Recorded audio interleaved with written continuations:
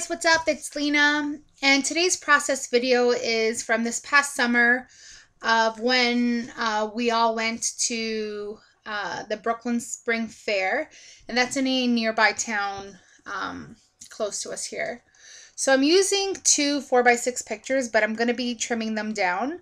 I just think that two 4x6 pictures in my mind is just way too much, and I don't have enough room on a 12x12 layout. But I decided that I'm going to use both, but I am trimming down one of the pictures, the one with me and my daughter, down significantly. And this is because, for one thing, there's a little girl in the picture sitting in front of us, and I don't want her to be in our pictures. And secondly, I don't need all of it. So the most important part is of me and her in one of the rides. So I decided to, not really challenge myself, but I decided to use up scraps.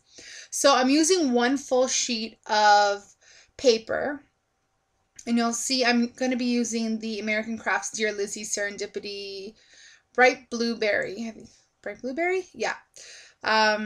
Paper.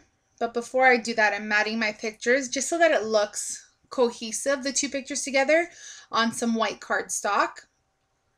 And this will just make it look like a collage rather than just two pictures together. So that's what I do, and that's the paper I'm going to use. So that's the only full sheet of 12x12 that I use. If you can see that text paper there, I'm going to pull it in. Well, those are the scraps I'm going to use. So that green, those are actually two pieces of recollection paper, so the green and the yellow, and then the other one is from Crepe Paper Kiss Kiss. So I'm just going to mat the pictures with that green, and then I'll do some more layering with the yellow damask pattern, and also the Crepe Paper Kiss Kiss. It's called Falling For You, and it's the one with the text on it, and I love that paper. I love anything with text on it. I say that every single time I talk, or I use, actually I think I use a piece of text paper in all of my layouts. So there's always one that I love in every collection I use. So I just decided to trim down the paper, and because it wasn't large enough, I'm gonna fake it and cut it in half and then just put it on the sides because no one's gonna see the back side of it. And that's that. So I'm just gluing to my little heart's content.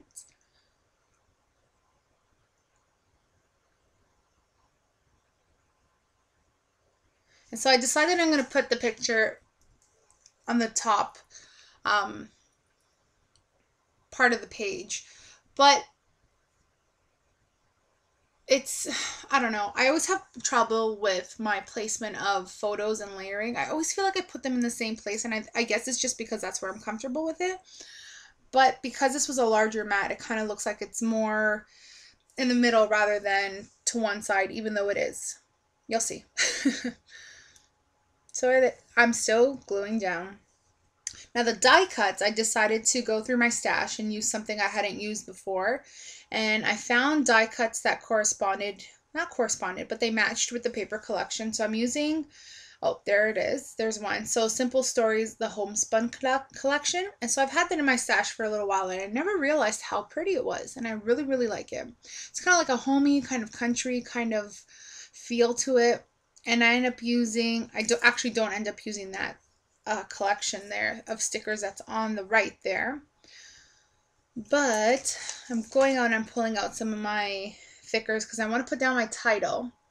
So I end up using a combination of 3 alphas. So I use those thickers there, and those ones are called Rockabye, and they're a white foam. But I also end up pulling out a yellow, it's like vinyl kind of thicker, and it's called Rain Boots, fittingly enough, because they're kind of vinyl-y and slick. And so I didn't have enough letters to spell out the word spring, so I decided to get creative and cut up some letters because God knows when I'm going to use the rest of those for another title. So it ended up working out pretty good. So I think I was missing an N and an R. I think. So I think I used an upside down U for the N, and the R, I'm pretty sure I cut up an H. You'll see what I'm doing. Sorry I'm not in frame. I had to stick my head close to it to get it done properly. So because these stickers were not sticky enough for my liking, I just stuck them down with some Monotombo, which I have in my fine line bottle. And I love the fact that it comes out so in such a thin stream. It doesn't goop everywhere. So then this is the Rockabye font, and this is the white foam, and I'm just going to write fair.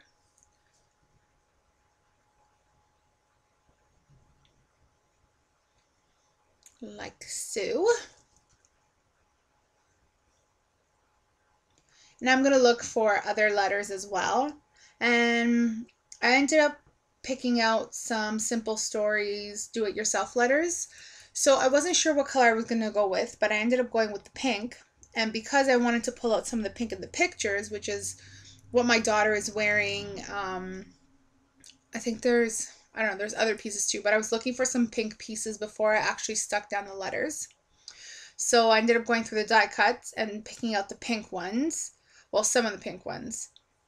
So that flower, that tag at the top left has the reinforcement sticker that's in pink. The top right has that notes sheet and it has like a faux piece of pink striped washi. So I thought that was good to help incorporate my pink. So I'm just going to spell out Brooklyn here. And I end up going back with those letters as well with my fine line and gluing everything down because just nothing was sticking properly. And because it was over the layered matting as well, it was just doubly as difficult for it to stick down. So that's that.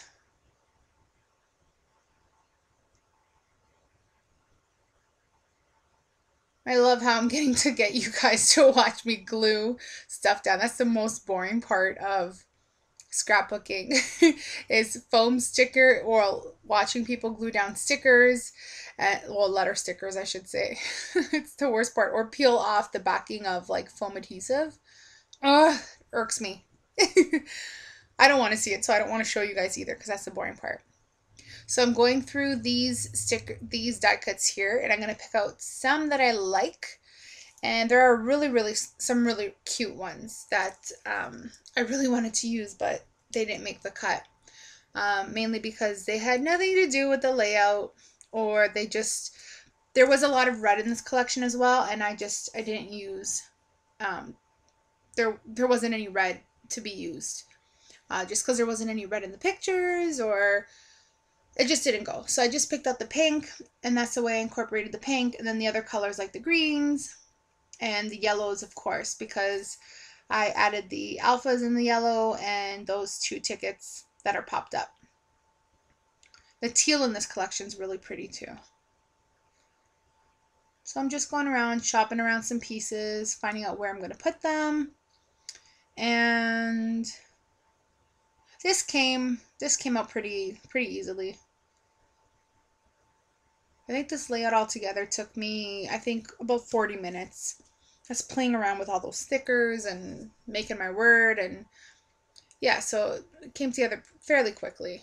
Quickly for me anyways, because my layouts can take up to at least an hour to do. Even simple ones, there are days where things do not just go right for me. I think that's with everybody though. So I ended up sticking that tag, the other half of that doily there in that corner, and I thought I just finished it off nicely. And then those little 3 die cuts don't make the cut, so those end up going back into the baggie. And I want to use that love die cut, that love tag. They just don't make it to the cut. They just don't make the cut. So Simple Stories, I had no idea, but they included a little packet of hearts in that collection, and that just makes me love Simple Stories all so much more. Once I find something that I like or a brand that I'm impressed with, I'm pretty loyal, and so Yeah, they have my money. I will continue to buy from them.